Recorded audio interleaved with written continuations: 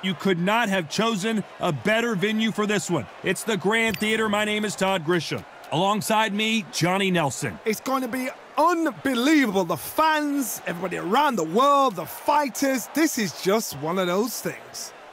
And now it's time for the tale of the tape.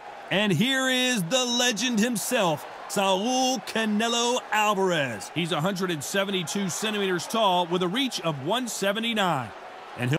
So here is Saul Canelo Alvarez, the Mexican legend, the middleweight, the super middleweight, the light heavyweight who fights out of Guadalajara, Mexico. Terence Bud Crawford, one of the pound. This bout is scheduled for... We welcome you to this beautiful theater where every seat... You can't imagine how bad these fighters want to get their hands on each other.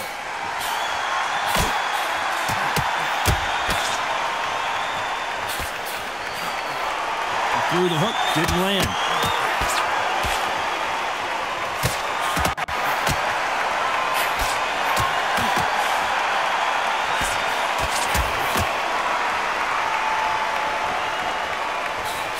He misses with that jab.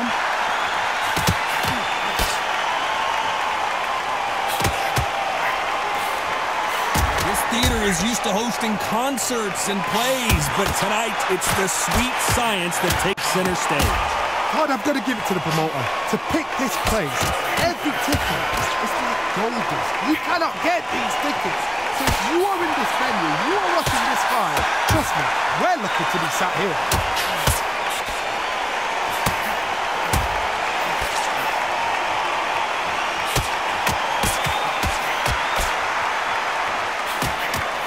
Nice exchanges from both men in this round. Missed him with that uppercut.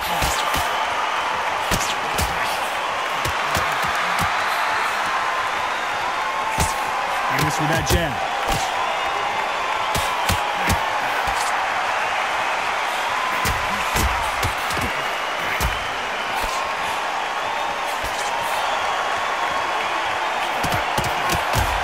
Fighter told us yesterday, if he doesn't win by knockout, he doesn't consider it a real victory. That's the mentality he has. Terrorized them into not wanting to throw a punch because they don't even see the shot leaving.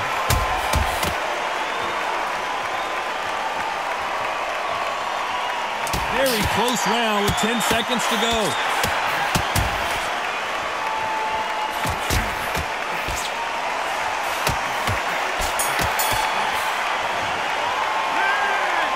This one could go either way. Every round is so important.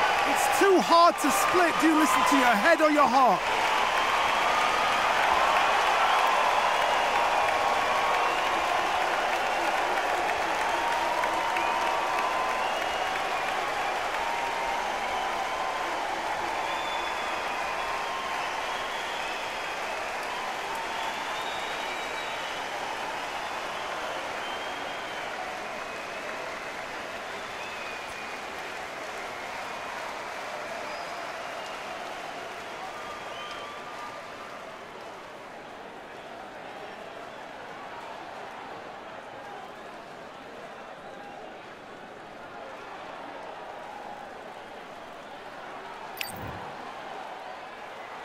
Who's going to be the first one to get caught?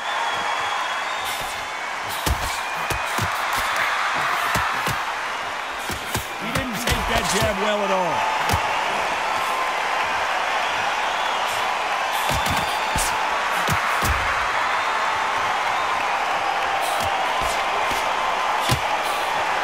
He misses with that jab.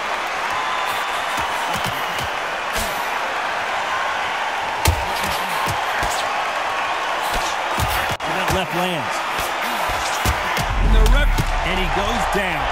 Not looking good for him right now.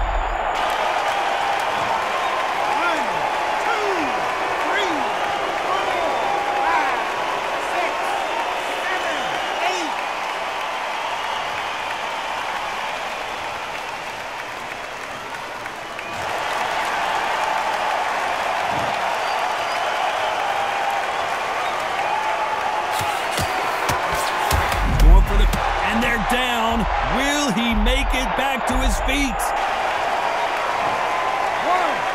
2,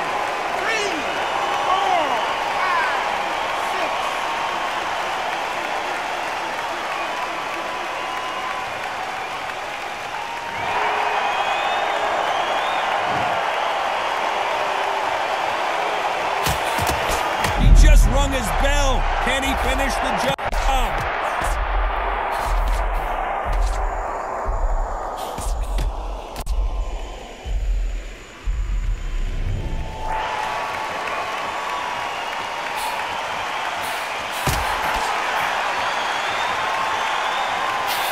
So the round winding down now, and it's been another good one for him.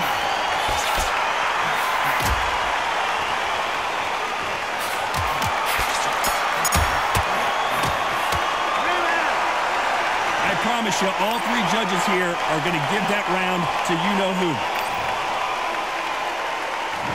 On to the third.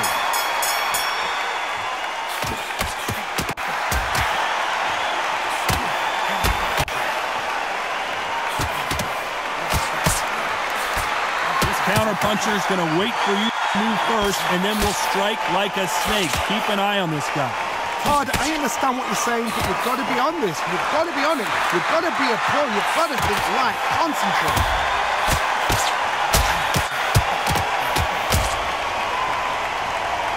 Sometimes when you're fighting a counter-fighter, the rounds can get a little boring. You get trigger shy because you know if you throw a punch, one is coming right back at you.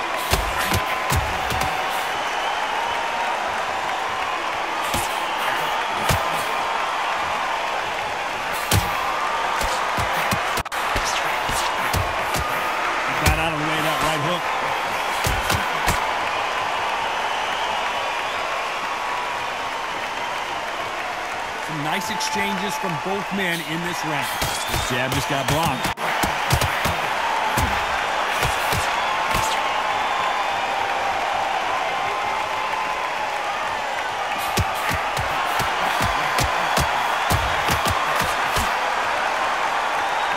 And this is a you hit me hard, I'll hit you hard type of fight.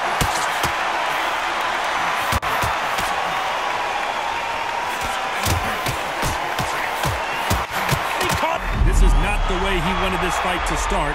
Let's see if he can get out of trouble. He somehow weathered the storm.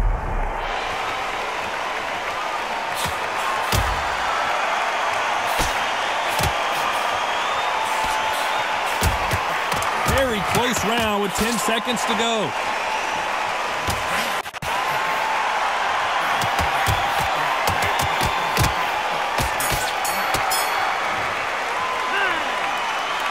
Know which fighter is winning this bout. So important. The referee's got to do his fight right. He's got to judge this right. He's got to do his job right.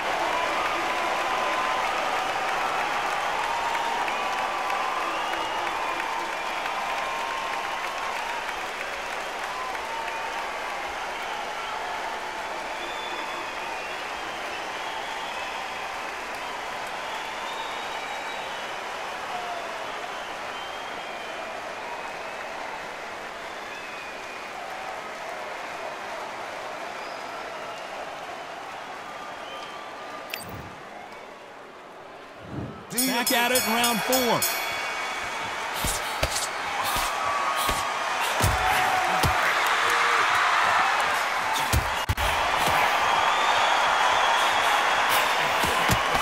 He just gets out of the way of that right uppercut.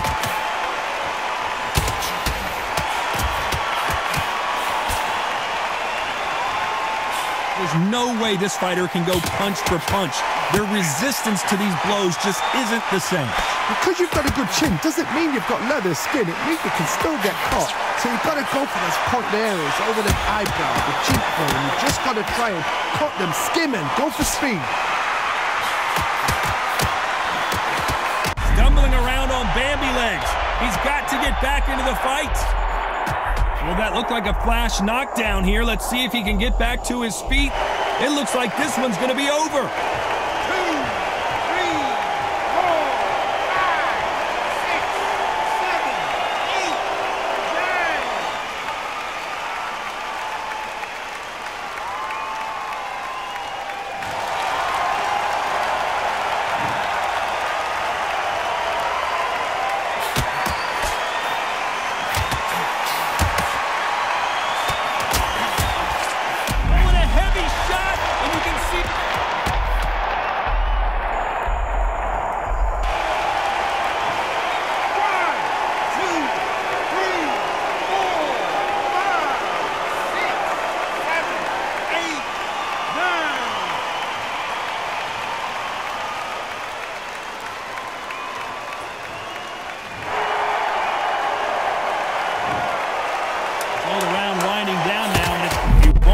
off the hook.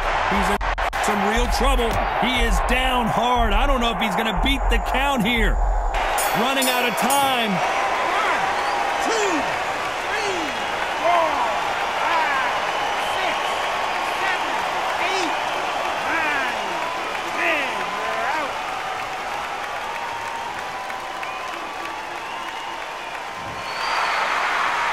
Not many people would have predicted it, but we've got a knockout victory. Accuracy, power, punch, perfect. That was hurt.